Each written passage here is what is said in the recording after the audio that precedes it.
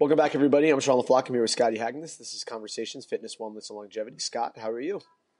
Hey, I'm doing pretty good. How are you doing there? I'm doing okay. I'm a little on edge right now. I had disappointment in the workout this morning. I'm You've already done it. pretty deflated, but again, I feel that way right now just because, I had an expectation of how things would go, and the rug gets pulled out from under you a little bit. But I know through experiences before that things happen for a reason, and I'm not the person I need to be in order for me to complete this workout. So I kind of got to go to the drawing board a little bit. We can talk about what's going on and how to go from there. So I warmed up, got a good night's sleep last night. So for those of you who don't know what the workout is this week, it's 18.4 that we're talking about. And it is Diane, which is 21:15:9 deadlifts and handstand push-ups into 21:15:9 deadlifts with a heavier weight and then handstand walks. The two things that the thing that changed this year is the handstand push-up standard. So now it is your height plus half of your forearm length to your fist. Mm-hmm. So I warmed up well for the deadlift, that kind of thing. I watched Myra do it. Myra actually finished it in 8:53 or 8:43. So she did fairly well. Yeah. We broke it up right from the beginning, and I again, that was kind of what my philosophy was in this workout was. I think I had her do 6-5-5-5 on the first set of deadlifts, and then I believe she did 11 and 10, and then maybe 5-5-5 on the handstand push-ups, and then like 5-4, and she did that the same for the deadlifts, and then got to the the 205 bar, and she did. I think she just did 3 and then 2 and then 1 and then a 2 and then a 1 and a 2 and just kind of, crunched through the 21. Went unbroken on the handstand walk, which wasn't a problem for her. Then back to the bar. I think she did like doubles and singles for the 15 reps. Did the handstand walk unbroken, and then came back and I think did 3 and then 2, 2, 2, 1 or something like that. So she grinded through it and then finished the handstand walk unbroken again. The handstand, I didn't foresee for me the handstand standard being that tough, being that different, because I do practice very good handstand quality and that kind of stuff. But yeah, it was no joke, right? Like it's legit. I went out and measured mine, and I'm not injured or anything, but I had someone check me out, and it was a struggle to get to where I needed to be to lock out reps. Yep. It was much harder than the prior standard, which... Oh, my God, yeah. And that's what your reference is, right? Yeah. So that definitely dejected me. So I did the 21. I kicked up on the wall and did some handstand push-ups, and it was good. You know what I mean? Like, no problem. As soon as, you kick up into the wall and you're now trying to do them with volume and your rib cage, you're getting more extension from your low back than you are your thoracic. That's when the standard starts to really file in, because you're not getting the same height from your low back as you are from your mid back. So that flare of the rib cage definitely cost me. And I think I got no rep like 3 times on the first 21. And then I was like, okay, let's just stop there. I was like, I'm not ready to do this standard. It's only going to get worse from here. So I was like, I did 21 deadlifts. I did the 21 handstand push-ups. And I was like, okay, we're done. So I shut it down there, and then, worked mobility and worked some breathing exercises and kind of really assessed what's going on. Because the deadlifts didn't feel great as is. Not something where I would be able to be substantial on the 315. I built up the 315 in the warm-up, and I did a quick triple at it, and it just felt like dog shit as is.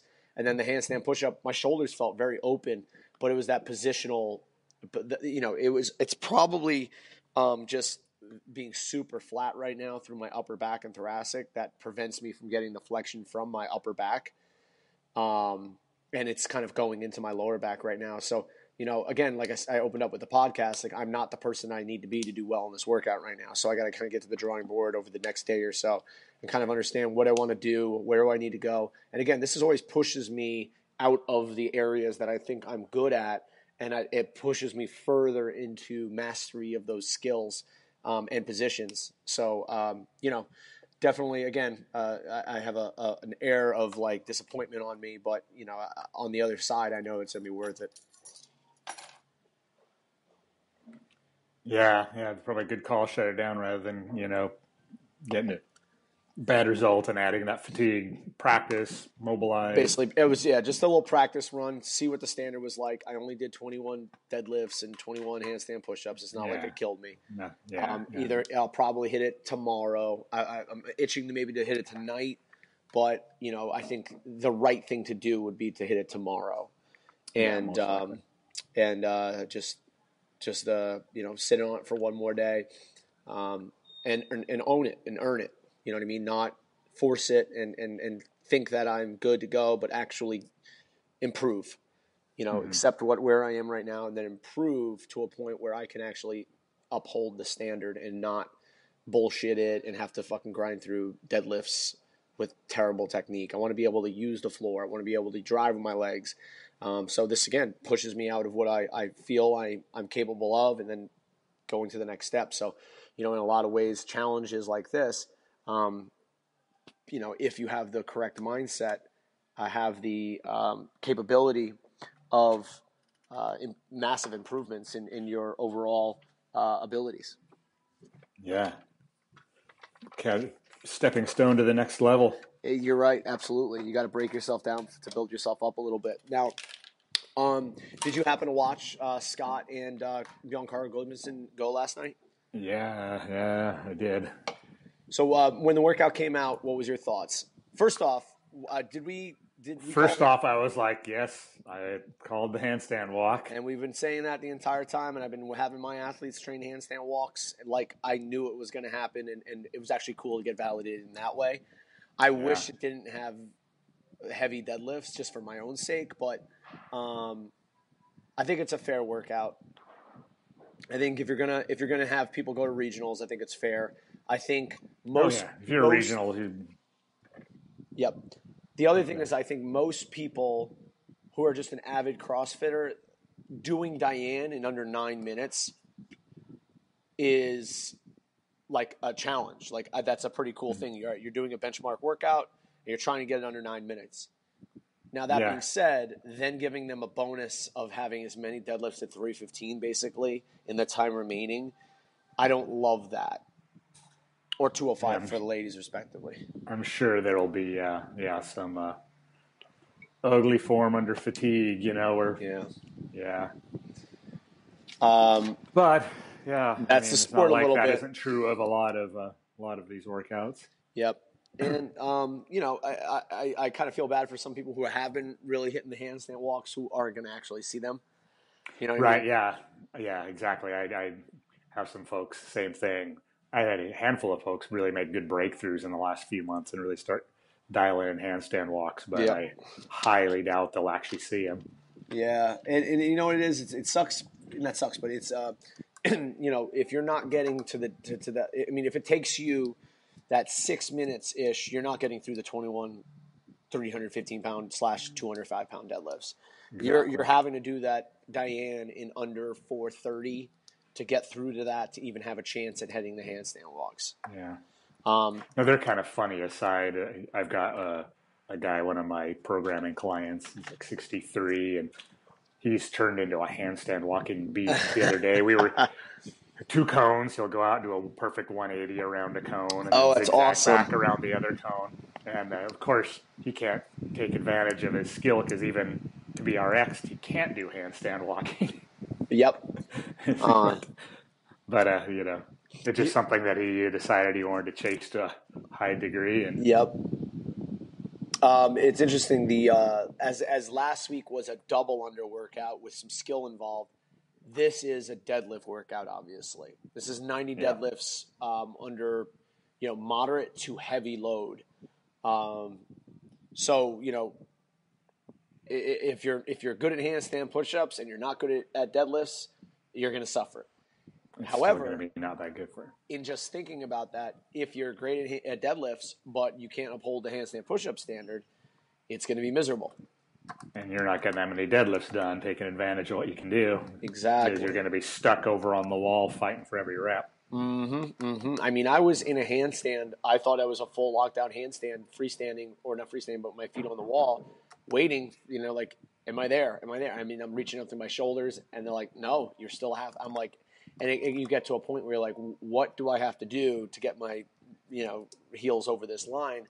But again, it's about position of your midline. If your midline is not in the right spot, it's definitely going to be a challenge for you. The other thing is that if you don't have correct proportions, it's going to be also more challenging for you to get to uphold that standard. So if you have very long forearms, long hands relative to your height, this is going to be miserable. And I can envision a bunch of CrossFit athletes like Elijah Muhammad, who has notoriously long arms and is not.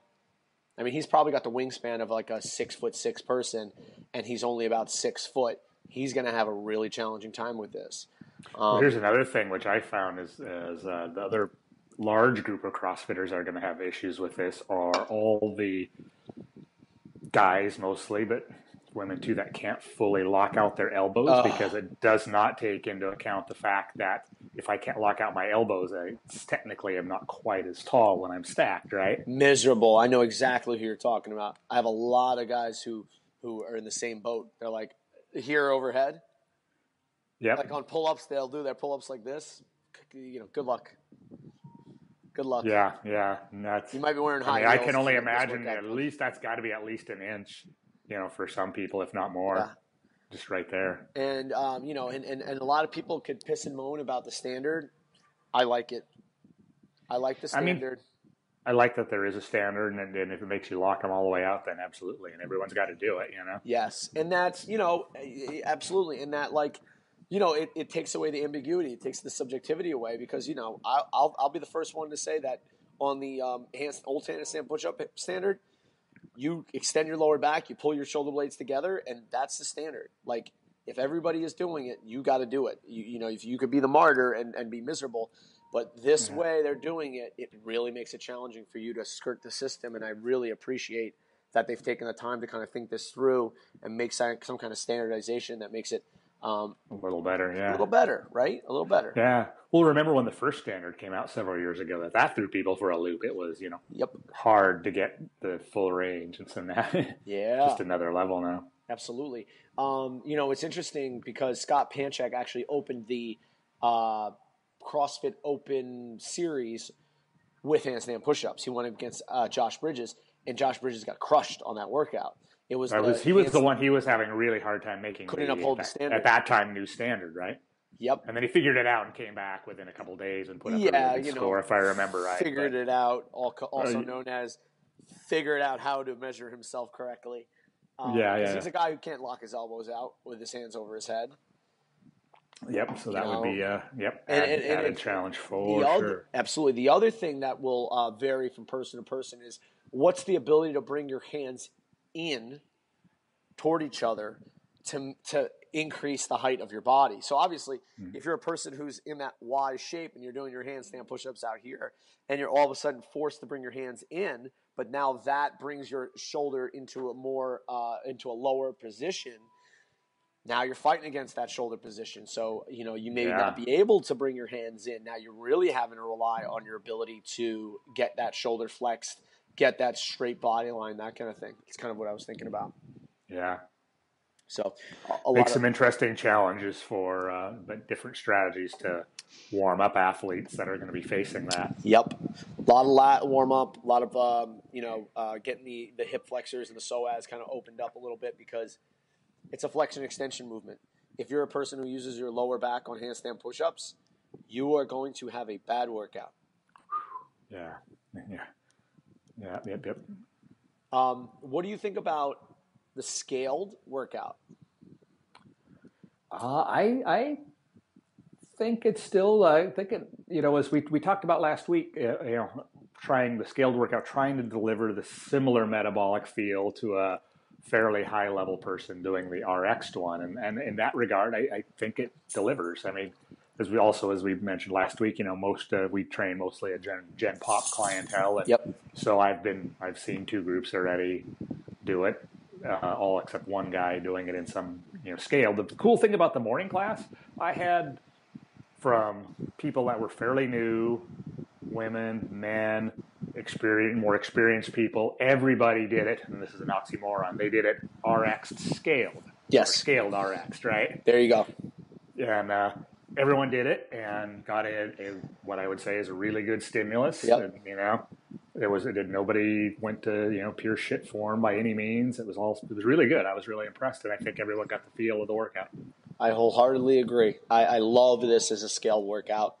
There's obviously individuals who can't, get to those weights. I think it's 135, 185 for the gentlemen, 95, 135 for the ladies. Yep. But for the, average RX CrossFitter, you RX most workouts in the gym, this is an awesome workout. I love that they put the bear crawl in.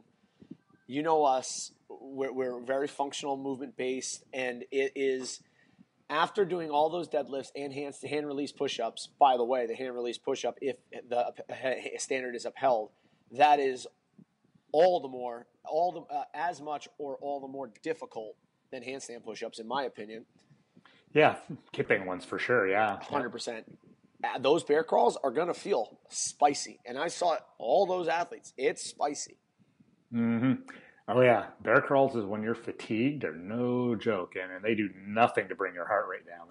That's a good point. For damn sure. Yep. So, I had, like I said, those good RX CrossFitters in my gym. They don't have high skill mastery. Like they can get a muscle up. They can do decent handstand push-ups. Maybe like a mid 300 to 400 pound deadlift, not tons of capacity. Great workout for them. I mean, they were finishing right underneath that 9-minute time cap, and they were just kind of bulldozing their way through the finish line on the bear crawl. So I was really, really happy with the way that they brought that out. They didn't make it like a dumbbell overhead walking lunge, which really doesn't deliver quite the same stimulus. You know what I mean? Right. I loved it. Yeah, I like it. I like they it kept it to the distance and and weight on hands. That was good. Yeah. So, this is week 4 of the Open. We got one more week to go, but overall, and I don't want to get, too crazy with the Open just because I know we're more general fitness clientele. You're not going to have the freaking elite CrossFitters diving into all of what we say, but what are your thoughts on the Open this year? Because this is profoundly different, in my opinion, than years before. Yeah, it has a definite different feel. I like it. I mean, maybe it's, we've both been around to see all of them. Yep. And I like I think the scaled edition, especially the way they did it this year, is really cool. I like that. I think the workouts have been challenging, and they found a way to kind of bring a touch of more, maybe old regional-esque type workouts and feel in. Yeah. The ability to do the scale makes a nice separation where we can throw stuff out that we never would have seen before. Yep. Good point. That's actually a good point. Like those 2011, 2012, maybe even 2013 regional style workouts. We did Diana's the first workout in 2012. Yep. And then we had a max snatch. One of them was dumbbell snatches in running. Another one was over that. You're right. It's almost shifting row, that pistol, regional hang clean. Yeah. Yep, it's almost shifting that regional workout, kind of cutting it off where it's like, okay, those who are legit and who are going to be making regionals are going to be able to hang here, and then from there, still giving good workouts out to the scaled athletes. Yeah. Well, the other thing I've noticed too is, and obviously it's a slightly different group of athletes every year, but every workout, every group that I've been, involved with here has enjoyed and thought everyone was fun. Some of them are painful and miserable and, all that stuff that we love to hate. But, I don't remember that ever being the case in the same way in other years. There's usually ones people just didn't want to do or, this sucks, Yeah. But everybody's like, damn, that was fun. Everyone's pumped to do, for each week, Yep. I completely agree. Yeah. I actually am looking forward to doing this scaled one day. Like, I'd much rather be doing this scaled. I think it would be a much better stimulus. I think it would be a lot less, pressure, so to speak, but it would still be good workouts. You know what I mean? Oh, yeah. I'm looking forward to the day where I don't have to necessarily do these RX and just kind of get some good training in, 4 or 5 times a week, be able to go outside, be able to do this, but then also be able to participate in a way that I don't think it's beneath me. I think all these scaled workouts are good for the avid CrossFitter who's not looking to go to regionals or that competitive, and it allows you to participate. It allows you to participate within the group. Yep, totally. And they also have a certain feel of the early years and the loads, before things got, crazier and elite. That's what workouts looked like, Yeah. Maybe not some of the more complicated, multifaceted things, but just the loads and movements mostly in general. Someone actually let me know yesterday that, and I don't know if you knew about this, was Canada West gets 5 regional spots. So out of all of Canada West, you get 5 regional spots for that region. So Brent Fikowski right now is in 5th place in his region. Whoa, man. Yeah. I know it's gnarly this year. And then I think they saw, again, I have to go through this, but South America has its own regional, and they send one person. They just send the best person in the region, and they get to go to the games. So very different. Obviously, they're starting to weight certain areas, and they're starting to see where the regional competitors are actually coming from. What are your thoughts on that, Scott? It's difficult. I mean, we're in with all of California this year. Yep. So it really changes the potential field that'll be going. Mm-hmm. For sure. We're keeping an eye on CrossFit Fort Vancouver. My friends up there. This would be if they can do it, it'd be their 10th straight year going to the games, and it's also Adam Knifer's last year. He's going to retire after this year. He's been on every team. But now with only 4 of them, and with all of California, the road, becomes much more challenging. Much more challenging. I mean, that's really cool. Yeah, really, really cool. Well, I wish good luck to Fort Vancouver. I know that you've got a special place for those guys. And it's that time of the week, Scott. There's one last week to go. Prediction time. What are your predictions for open workout 18.5? Oh, by the way, before we go back, I just wanted to mention that I redid 18.3, and I got another 38 reps or something like that. Ooh, so I got 48 reps after the muscle ups, and that ended up being 50th in the region. Nice. So that's I think that's my best performance in a open workout since I made regionals in 2012. So nice. It was a good one for me. That's early, yeah. And of course, obviously we go from the penthouse to the outhouse now, and now I got to throw around some 315 deadlifts, and things become a little more sticky. But I just wanted to throw that out there. And that's awesome. Yeah. It was a good workout, and I was really happy with the performance. And even though I wasn't feeling awesome because doing that 14-minute workout took a lot out of me on Friday, and be able to come back on Monday and hammer it pretty good. It was good. This week, however, is probably going to be a one and done. Make sure that first attempt is a fantastic one, and make it count. If a gun is to your head and it's Monday night, you got to do it. You got to do it. But I think it's a one and done for most people here. Yeah, that's a lot of deadlifts to have to try and come back and do again. Yeah, that's days. Potential of 90 deadlifts, half of them at 225, half of them at 315. So, all right. So this is old news. Let's talk about next week. What's your prediction? Well, I think I'd be a fool to bet against thrusters in some way, though that could be a curveball. We haven't seen a repeat yet. Of course, the 5th workout has been repeat in the past, I think on at least 2 occasions. Yep. Assuming that it's going to be a repeat and assuming it's going to have thrusters, which one do you think it would be? We've seen bar over burpees, so maybe it's not that awful one. We haven't seen the Fran-esque one that was from the repeat would be from some of the earlier years. Yep. 2013, we did the 1550 2 rounds of chest to bar thruster. Yeah. If after 4 minutes, I think it would be because we haven't seen pull-ups. Here's the thing. Anyway, in RX, they might do that and say, "Forget the barbell. You're grabbing your dumbbells." That could be. And that would be disaster. That would be some disaster. Say that again, Scott.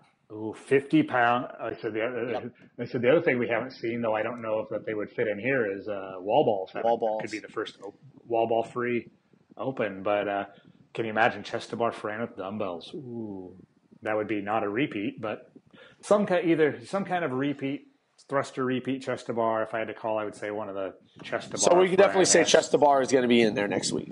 I'm thinking so. I agree. But you never know. I agree. That would be.